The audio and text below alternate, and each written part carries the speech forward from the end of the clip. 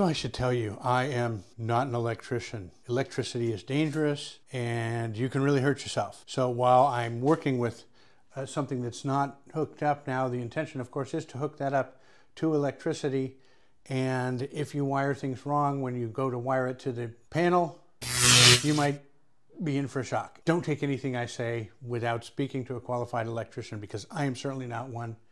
I'm just sort of scared of electricity and scared enough to try and be really careful. It doesn't mean that you should take anything I say as if it's actually what's going on, because I don't know. Who knows? A licensed electrician knows.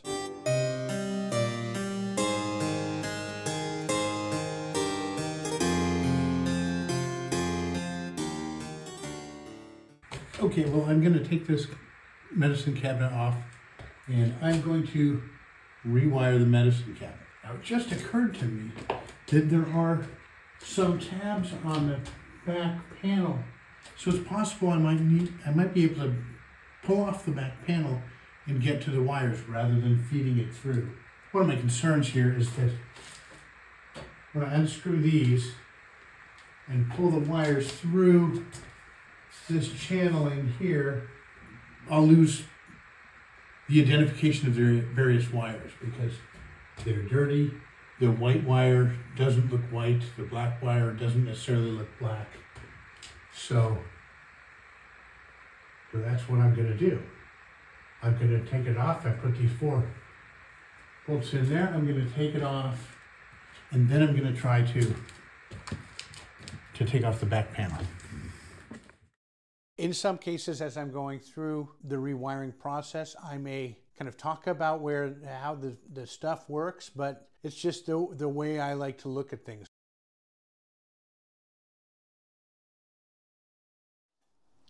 So today I'm going to begin the process, at least, of rewiring the medicine cabinet for the bathroom.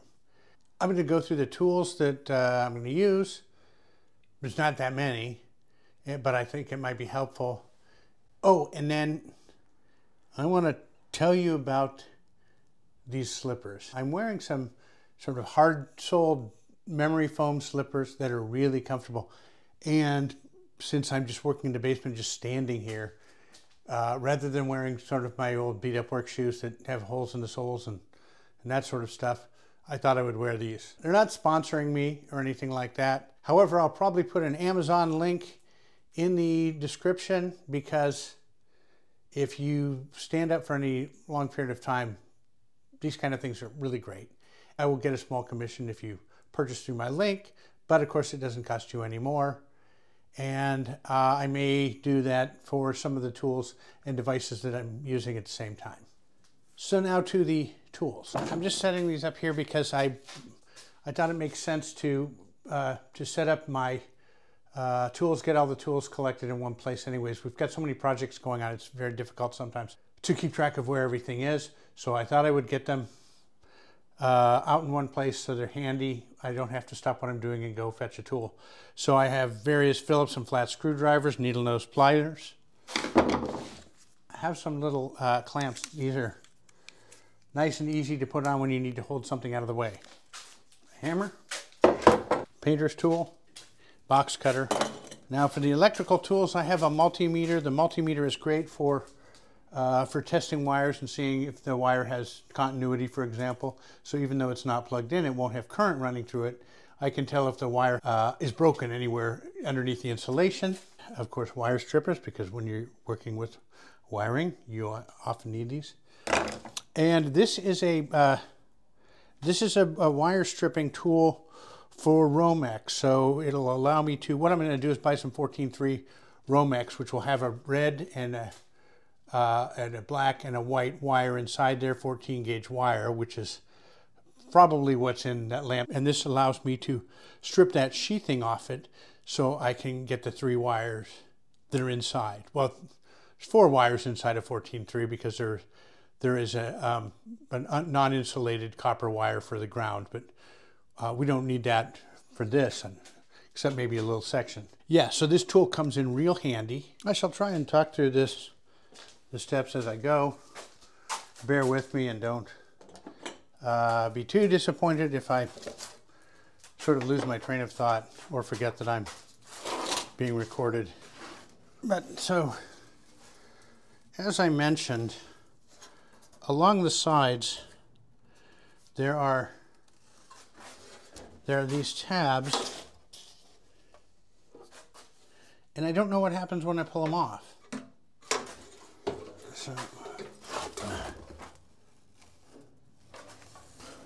Oh, even better, there's tabs here. I think these are the tabs I want to pull off.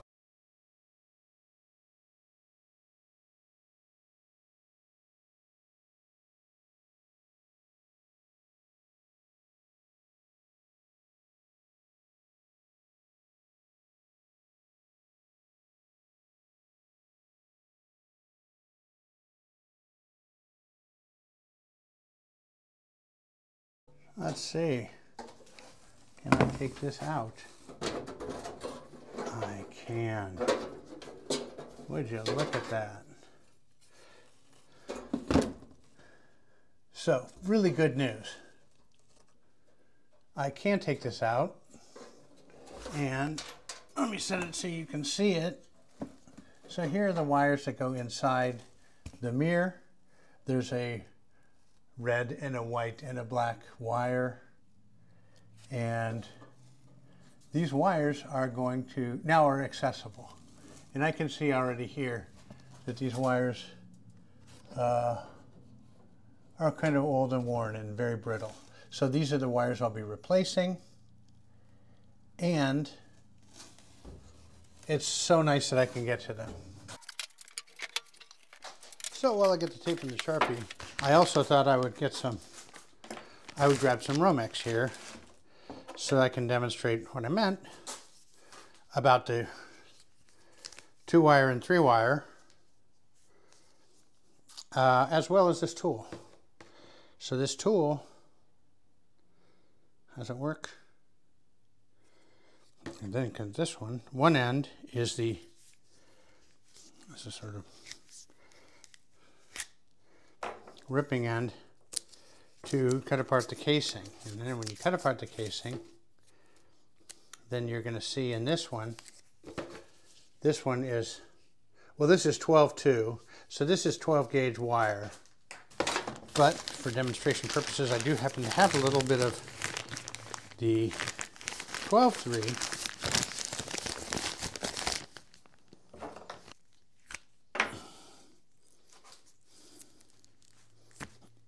All right, so I can show you here. This is 3 wires with a copper wire.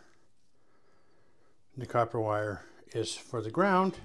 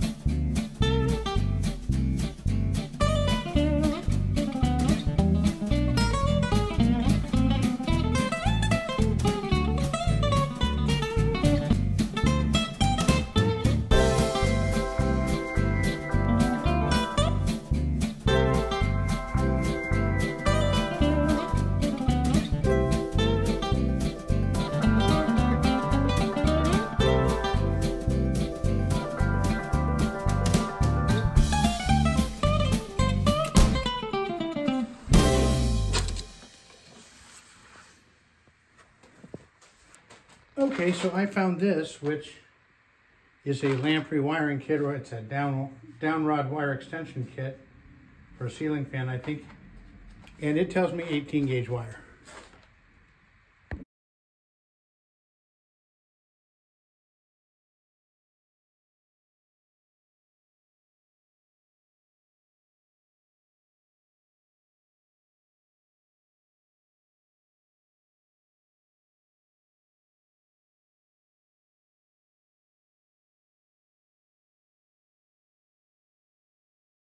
I'm going to clean this part up and I'm going to paint it. I'm going to paint it flat black so that it fits in. Remember, we're putting wallpaper on this wall. So I wanted to, because this whole cabinet sticks out from the wall, I'm going to paint this and this.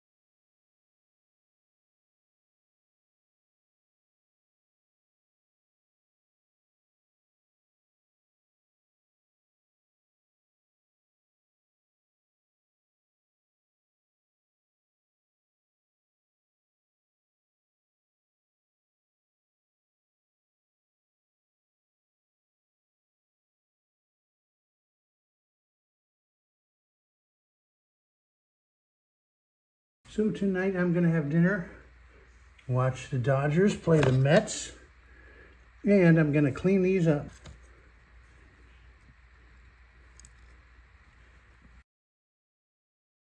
This is some of the original wire that I took out of the medicine cabinet. I tested heating it up with a hairdryer first. And the reason I didn't use a heat gun was, or I didn't want to use a heat gun anyway, was because I was worried too much heat might damage the old brittle insulation that was already there.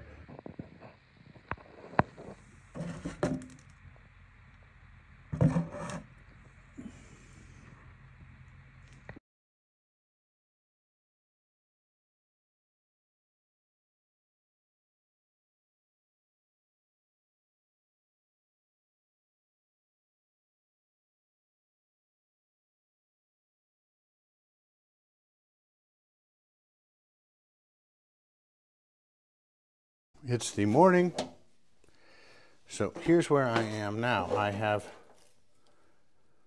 wired up to both white neutral wires go to their appropriate wire. One of them is blue because I didn't have another white wire that was long enough. So I've indicated that it's the neutral by putting some white electrical tape on it. The black is the hot wire.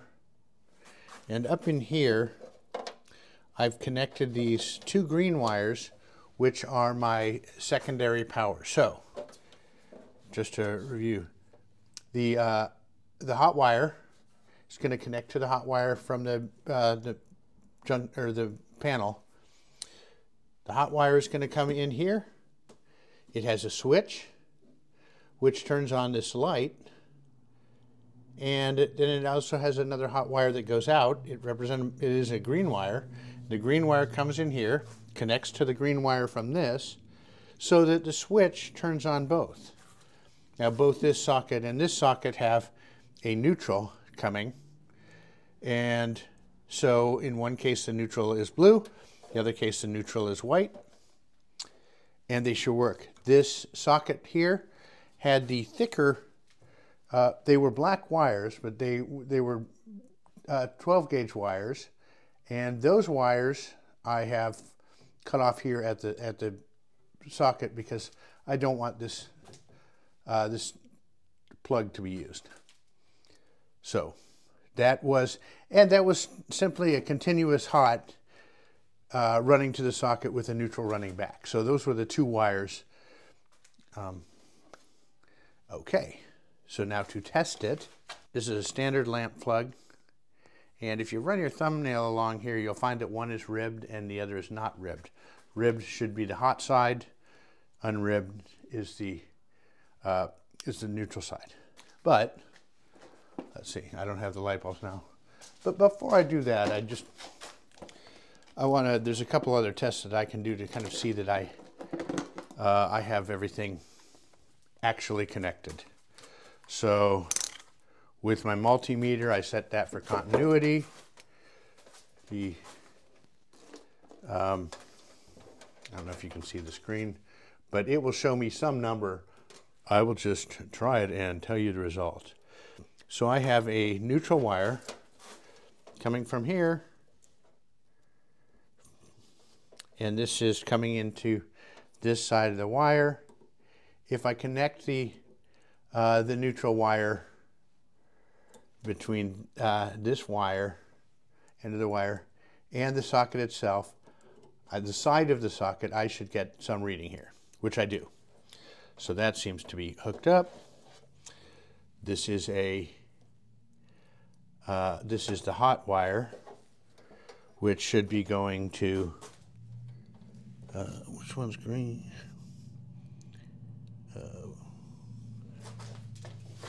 The hot wire goes to this socket, right?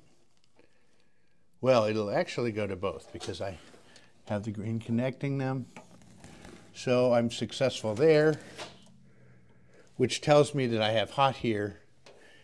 And then if I connect it to this one and I get something, which I do, that tells me that the greens that are going here between them are good. The final one is the blue neutral. So neutral here to the side of the socket there gives me a reading. So there's continuity there. Success. Let's see how I can do this. What I want to try is to test the switch itself. So because I should have continuity between this socket hot and this socket hot, which I do.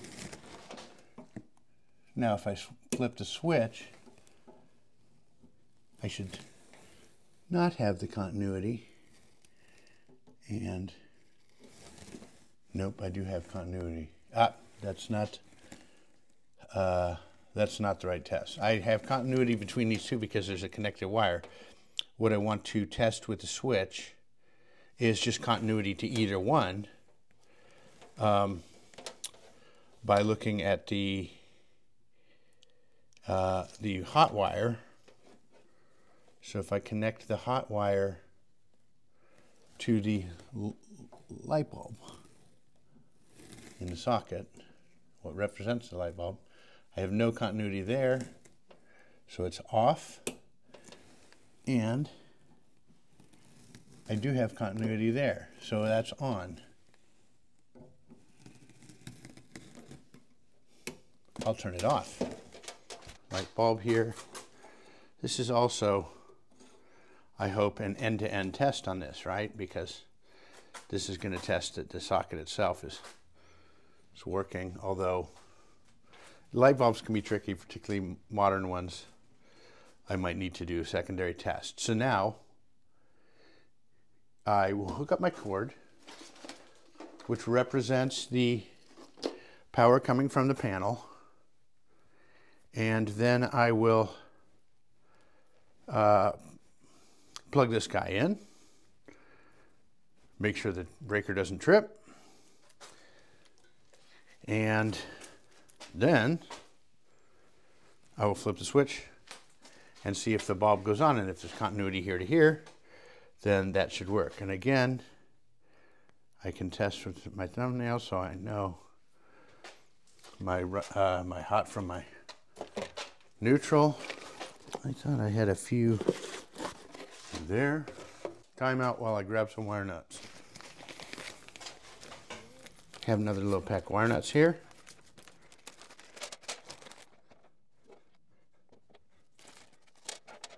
Okay. Here's first step, hot to hot. And now, of course, I have 2 neutrals. Okay.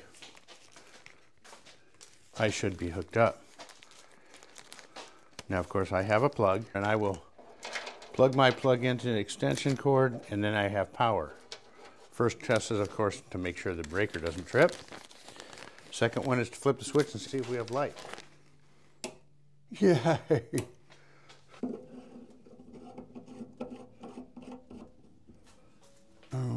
Okay, I'm so happy that I have light.